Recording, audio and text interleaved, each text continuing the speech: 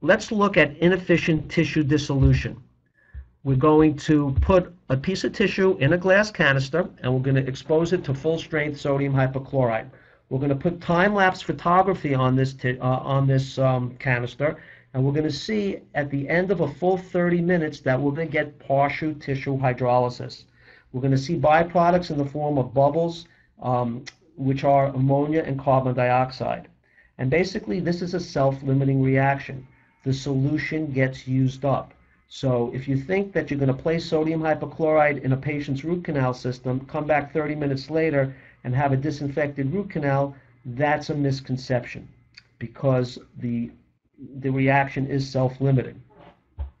Let's take the same size piece of tissue in the same glass canister with the same full-strength sodium hypochlorite, and this time, rather than let it just sit there for 30 minutes, we're going to exchange the sodium hypochlorite every 5 minutes.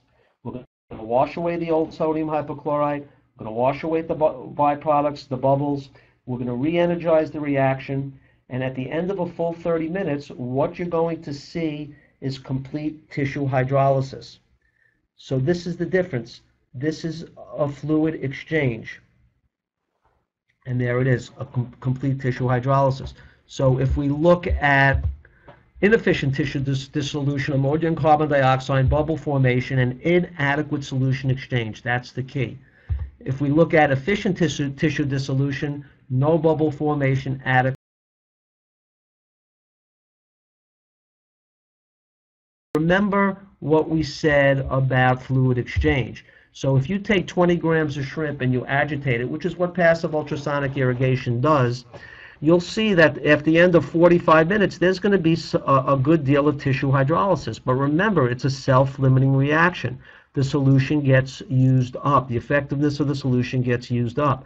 So at the end of a full 45 minutes using passive ultrasonic irrigation, you're going to see that about 14 grams of shrimp were hydrolyzed, and about 6 grams of shrimp were not hydrolyzed. So now we look at bottom aspiration, which is basically what Endovac does. It places solution, full-strength sodium hypochlorite to working length, and it sucks it back out. More solution down, sucks it back out. So you're going to see at the end of the same 45 minutes with the same 20 grams of shrimp that you're going to see complete tissue hydrolysis. And that's due to, again, Chow's paradigm of fluid exchange. It's self-limiting. You have to keep exchanging the solution.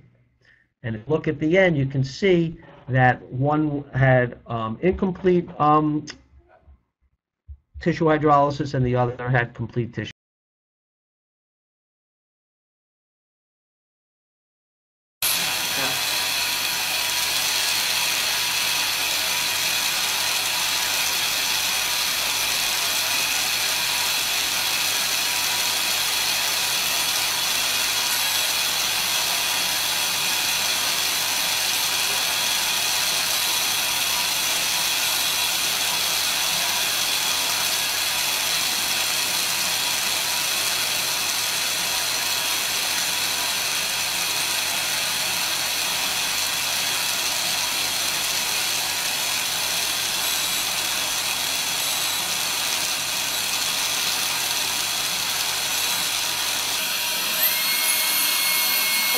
يلا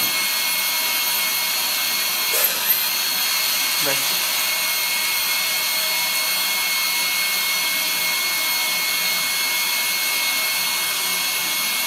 رشي بالهواء كده على المراية، بالهواء على المراية، بالهواء على المراية.